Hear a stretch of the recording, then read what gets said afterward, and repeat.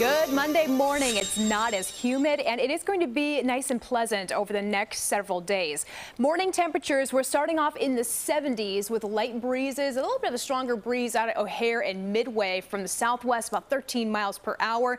But we'll eventually see the winds turn around today. A nice little push of cooler air for our Monday. Temps right now across the board in the 60s, low 70s. The chance for rain in the short term, very low, almost non-existent. We have a 10% risk for maybe a shower in some spots today, tomorrow, but as we look ahead for the second half of the week, by Friday, that's when we have the next round for some showers and thunderstorms.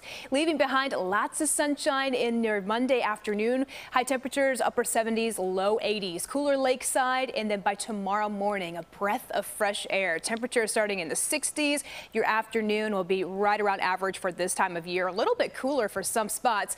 In the afternoon, we'll see highs in the upper 70s, near 80 degrees. Not all out of the way as far as rain chances go for today, tomorrow, just quiet and bright weather. Today, we'll call it 82 degrees, mostly sunny, a north breeze 10 to 15, and then for tomorrow, 78. We're cooler for now, but on the back half of the week, temperatures start climbing. It's certainly going to get pretty toasty out there by Thursday, near 90 degrees. I do anticipate us to hit the 90-degree mark again on Friday with scattered showers and a couple of thunderstorms.